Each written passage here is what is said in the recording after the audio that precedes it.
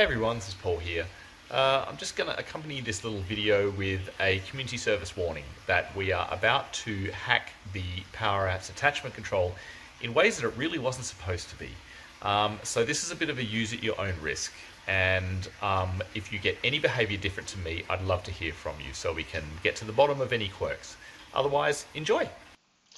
Hey, this is Paul here. This video is a follow-up to one that I recorded a bit over a week ago. And it demonstrated how to handle virtually all binary file formats in PowerApps to send it to, say, SharePoint or OneDrive or somewhere else like that using Flow in such a way that makes it really simple, reusable, and addresses a lot of the complexity that has traditionally occurred around this area. One of the things I shot in that video was showing how attachments could be done without using a submit form control. And the nice thing about that is traditionally, if you use the attachment control, it will do multiple attachments, but it sends them all to a SharePoint list or a CDS entity, an individual record. And what if you wanted each of the attachments to be separate in its own document library? So you'd have to use Flow to then find that SharePoint list, extract the files and save them to SharePoint yourself and post-process. This way avoids this. Okay, so to demonstrate how it works, let me come here and attach some files. I'm just going to run this in the browser, but it runs on the phone fine. I'll quickly grab a couple of juicy sized files, just some random things from my desktop. I've deliberately chosen these files because they're all fairly large. Let's also grab a sample spreadsheet. And we'll grab a Word document. Okay, so I've actually written a couple of flows to do this, but let's try the first one. Here we go. So this is the one that basically sends this as one big set of data. So it only uses one flow run. Disadvantage of this method is it actually does chew up a bit of memory, but we should be able to prove that it works. Okay, according to this, it's run. Let's go back and have a look in SharePoint. Refresh, and let's see if we have these files. And lo and behold, there they are. Just to prove that it actually did work, let's just quickly go and have a look at this sheet here. And you can see that it has actually loaded up the sheet correctly. So that's working nicely. Right, let's now switch to edit mode and actually see how this was done. Okay, so the first thing that might spring to mind is how I ended up with an attachments control here, because there is actually no such thing when you go hunting through the list of controls to find one. You've got regular controls, but you actually do not have an attachment.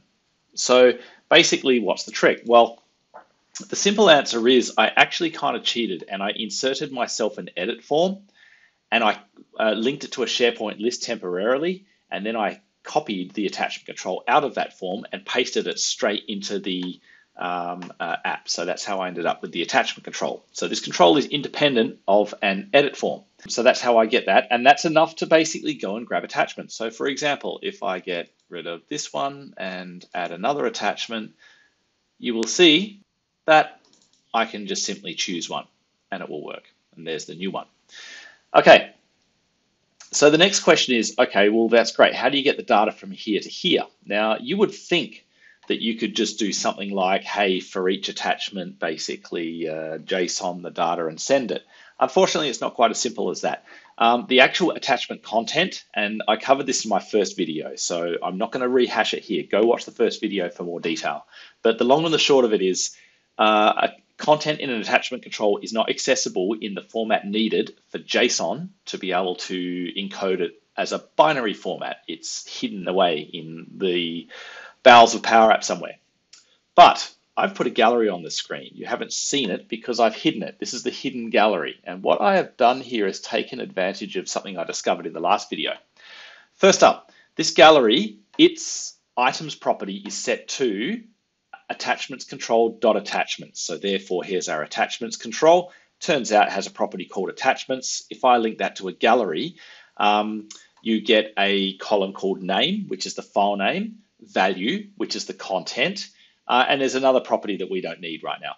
So the issue is actually this one here. That APPRES, app resource, is actually a sort of a special URL that goes to the internal PowerApps cache.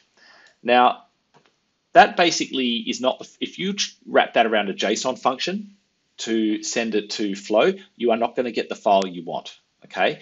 And so what we're taking advantage of is that image controls, just by virtue of their function, have to get data out of the blob storage or PowerApps internal storage, render it so it can be displayed on screen. Now, the thing about image controls, of course, these binary files aren't images, but the image control doesn't know that. And luckily for us, it handles it gracefully. So it extracts the data out of here, tries to render it on the screen. And because it's not a PNG or a JPEG or something well known, you don't see anything. If you look really close underneath, you actually can see that I do have an image in there. That's probably because of these SVG files are being rendered. Anyway, that's beside the point for now. But if you actually go and put the data into an image control, so this item.value, value is the name of the column that holds the files out of the attachments property. If we put it here, it attempts to render it. That's enough for us to now go and have a look at our first code, because here's what it is doing. I am basically not enumerating the attachments control. If you have a look in this code, I've got 4 lines, and at no point am I talking to the attachments control. What I am doing, however, is talking to that hidden gallery. So I'm saying for all items in the gallery, I'm actually going and I'm building a collection. And the collection is called processed attachments. So I've just given it that name. And what I've said is, in this collection, create a column called name, and it has to be the value of that column is whatever the name is in the gallery, aka that file name there. I've then made another property called the file. Again, I just made that up because this is my collection. And instead of using the value property out of the attachment control, I'm using the image, image2.image. And again, look in my gallery, I have a control, there is image2.image. So in my button, I'm basically getting the decoded or the extracted content out of here. Now this this is just to prove to you that we can do some interesting metadata things, because I've just added an extra column called more metadata, and I've just simply put the text demo and a random number next to it. So at that point, that's going to produce me a collection of what I've called processed attachments. It's everything in the attachments control except the files have been extracted in a way that we can work with. At this point, we are converting everything in that collection to JSON. So we're using this JSON function. And JSON takes 2 values. The data structure to be converted to JSON. And you notice tables, records, primitive values. Well, a collection is a table, so it happily handles a collection. The second parameter is then a flag that says, by the way, include binary data. So this, if it finds a file or anything binary, it will encode it using the data URI format, which you can go and Google yourself. Finally, having called the flow, I then clear the processed attachments so that we can do the whole thing again. So just to kind of demonstrate, I'll do this again. I'm going to press play. I'll delete a couple of these attachments and I'll put a couple of additional ones in. So let me just clear everything out. And you can see the gallery below is also clearing out. Let me just attach some text file. I've got like a simple little text file in here, I'm sure. 2 attachments.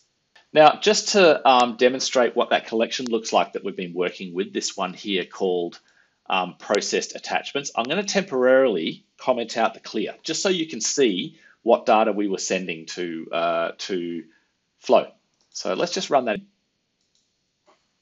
And hopefully that worked. Let's go and look in that collection.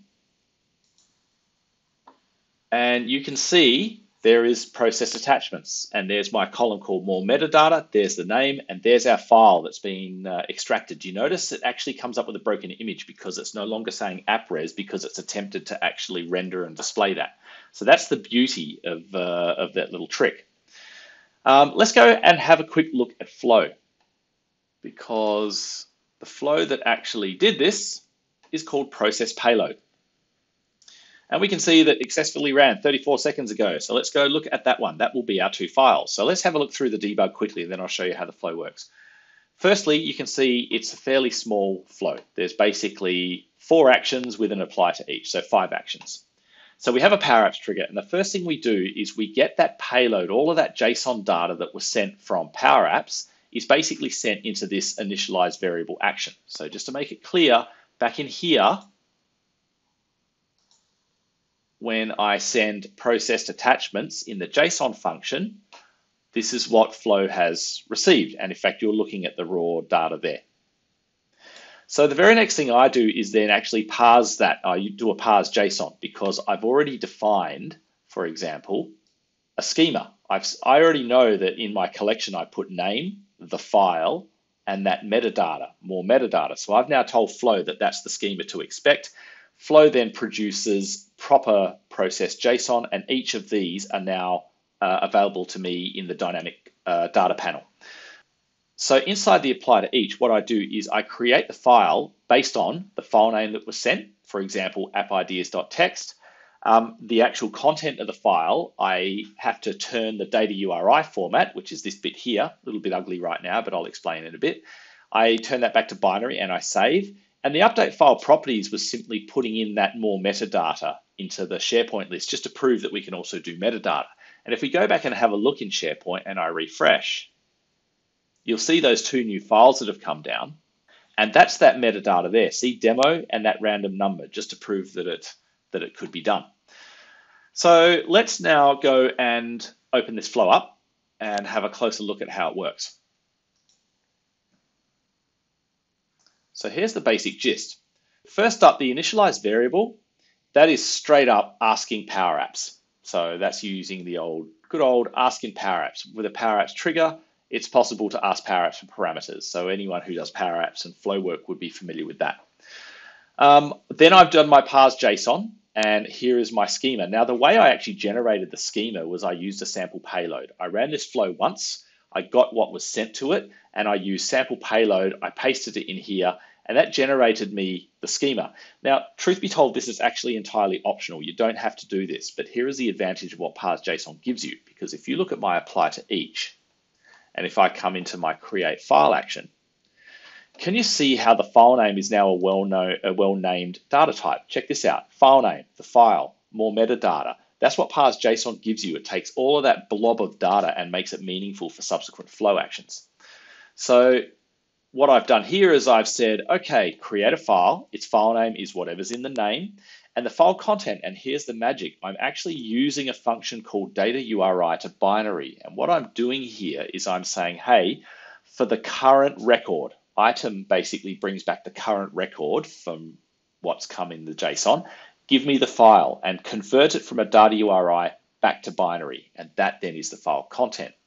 And the final stage is just to then update some metadata. So I've said, hey, in this same library, go and find that file we just created in this previous step and set it to more metadata. So a really simple flow, really, at the end of the day, that handles all those different type of files and attachments. So that's pretty cool.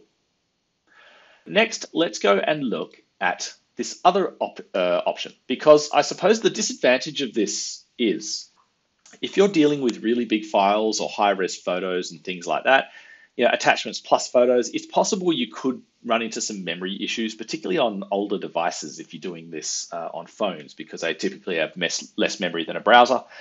And I've found in particular Apple phones are the first to go. They have less memory than the equivalent Android phones. But the great thing is that was one single flow run. We sent it in one hit to Flow, process payload, and Flow basically looped around and extracted each individual photo out of there. Now let's look at this button. This button, the code to call it is actually really simple. Once again, we're processing the gallery. So we're going, hey, for all items in that gallery down here. And this time we are calling the flow for each individual record in the gallery, each attachment. So you can see here that I'm calling the JSON function and I'm saying, hey, this time it's a record because that squiggle is the JSON record delineator. And I've said, okay, I'm going to create a column called name, and it's whatever the name field is in the gallery. Remember, the gallery is linked to the attachments control. There's the file, and that again, I'm going image2.image. Remember, the image2 was that image control that I put there that extracts the content out of the cache.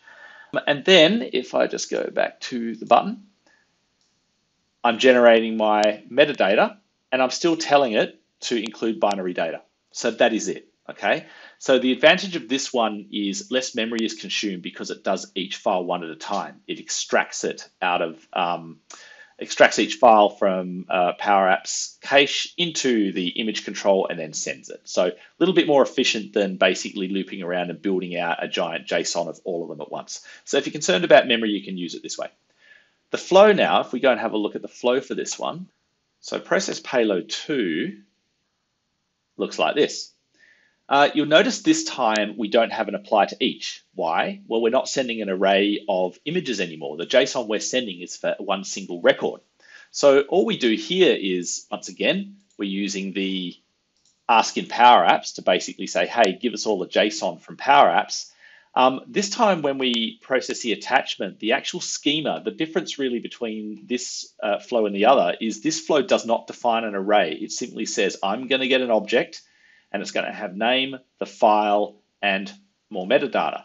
If you look closely at the schema for the other flow, it actually says I'm expecting an array, and there's going to be an array of objects with this schema. So that's the subtle difference. But what that means is, like, once again, I've got to create file action using the file name, using the data URI to binary, and then I'm updating the file properties to put in the metadata. And if you look in the flow runs, you'll see that this one typically has more runs than the others. So you can see here 25, 25, 25, 25. That's because I had 4 items in the attachment when I did this. Each one is reasonably quick to run, but if you then compare it with the other process payload, less flow runs, but of course it takes longer to run because it'll be a combined one. You can see here, 18 seconds, 22 seconds. Now, to remind you what I said at the start, I would be remiss if I didn't warn you that this is 100% at your own risk. As I was testing this, I found some quirky behavior at times and I couldn't quite put my finger on it. So please leave comments if you can pin down some of the issues. I think there's something to do with concurrence and memory, but at times I found certain attachments got skipped when I did it this way. But I've decided to record the video anyway, just because I'm interested in whether others can reproduce what I saw. So again, test, test, test, really, really important. Hopefully that gives you enough to do this on your own. I don't like that I have to have a hidden gallery in here, but it does offer considerable flexibility when handling binary files in different ways. So let me know if that was a help to you, and I look forward to hearing your feedback.